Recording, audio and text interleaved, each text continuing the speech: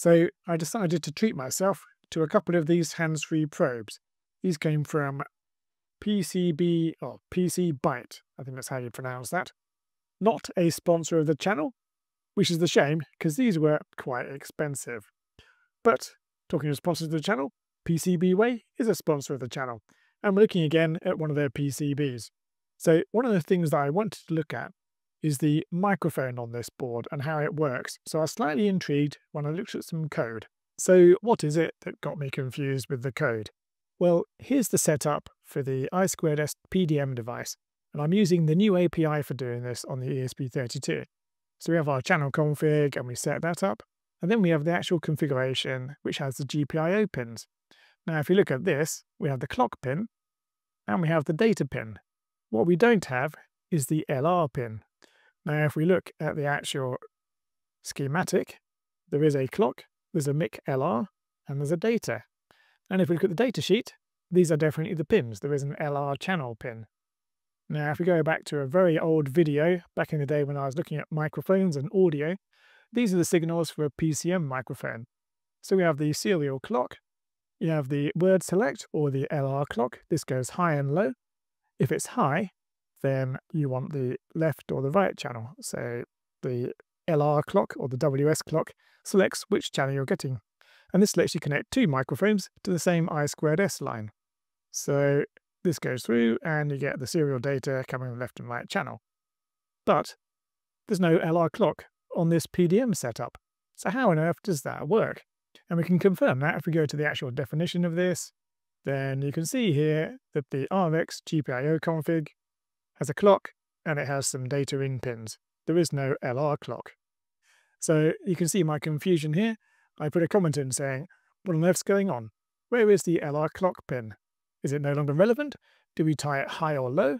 How do you put two microphones onto the same I2S device? We want stereo microphones. How does that work? So I put something on the forums, and then someone sent me straight back to the datasheet. And then if we scroll up, it all becomes very clear. So you can see here the I/O timing diagram. We have our clock, and then we have the value for data for the selection pin. So if you tie the LR selection pin to VDD, then the data is valid on the downward transition of the clock, and then it's high Z. If you connect the selection to ground, then the data is valid on the up transition of the clock, and it's high Z otherwise. So that's how you connect two PDM microphones to the same I2S peripheral. You tie the selection pin high for one and low for the other.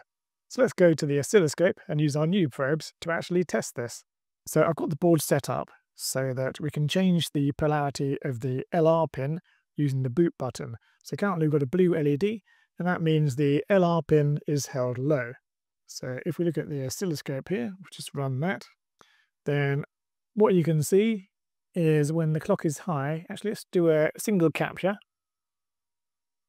What you can see is when the clock is high, the value starts to be pulled down. So what I've done is I've connected the data pin to a pin on the ESP32 with a pull down resistor. So when the microphone data goes high impedance, it starts to pull the value down.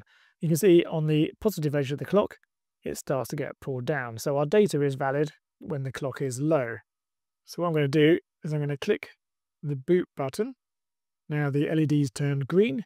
That means the LR pin is high. So if we start the oscilloscope running again, I'll do another single capture. And now you can see that our value starts to be pulled down when the clock is low. So that matches up with the datasheet.